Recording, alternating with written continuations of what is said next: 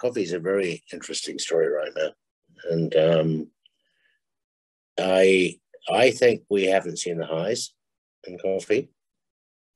I think it'll get more and more frightening. I think the roasters are not very familiar with having a market like this, and will tend to make a mistake and repeat the mistake. So I would think New York above 3, and maybe a bit sooner than the market thinks. And I think Robusta looks ridiculously cheap. I think that does look way too cheap. I mean, I can see Robusta trading really much, much higher. I would think we'll see Robusta trade at $3,000 for sure. And then when it's over, the collapse is going to be pretty spectacular in both markets. So the next real trade is not actually trying to get the next 40 cents out of New York or 50 or whatever it is. I think you can be long Robusta. I think the downside is super low. Right. I think Arabica, it's you can be long with options, but I personally wouldn't be long with futures here. And I certainly wouldn't be short if futures here, because I think you could be taken out in half an hour. Yeah.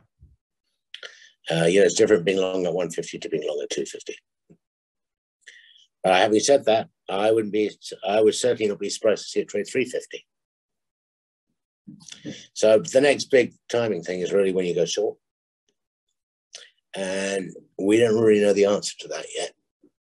This crop that's coming, that's on the trees right now, there's a hugely wide number between the forecasters for the Arabica part of the crop.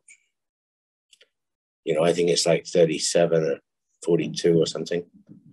Well, that's a very big difference after the crop we've just had. So if it's 37, this market's definitely going a lot higher. Yeah. And probably will go even higher. And that assumes that the weather continues to be reasonable. Imagine if we get a frost in July or August this year.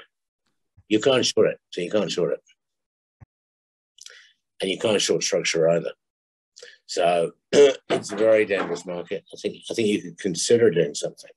You consider doing something if this crop ends up at 42 plus, and we're through the frost season. So then I think you could think about going short next September, this September coming.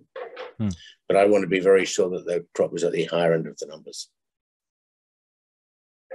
And that will be a great trade, because that trade will be all the way back down to 1.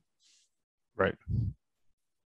So that's my analysis, Copy. So it's a bit boring, because I think it's basically too dangerous to trade. We just have plenty of cocoa. I mean, the crops have been good. They were very good last year. The crops this year are not bad. Luckily, consumption is very, very good. But overall production is pretty satisfactory. I mean, Ghana has got a poor crop this year. But Ivory Coast probably made up for that pretty much. So we have a deficit this year for sure. At least that's what I think. But probably not as big as the surplus we had last season. Right. Do I think cocoa looks cheap? I mean, there's all these guys in Connecticut apparently who all have a beer every night and say, God, cocoa's cheap and everything else is expensive. Well, good for them. They might be right. Certainly, there's no point in being short of cocoa at £1,600. Okay, do I really want to be long of cocoa at $3,000? No.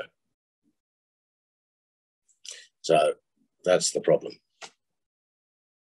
So, the industry also will want to maintain cover because everything else is so volatile.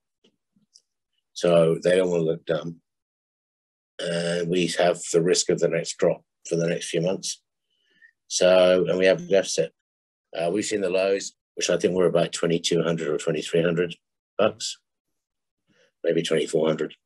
We've seen the lows, and we probably might not have seen the highs, but it's not terribly exciting. Yeah. Okay. So you can have a very big position in cocoa to make some money, and coffee you can have a very small position to make some money.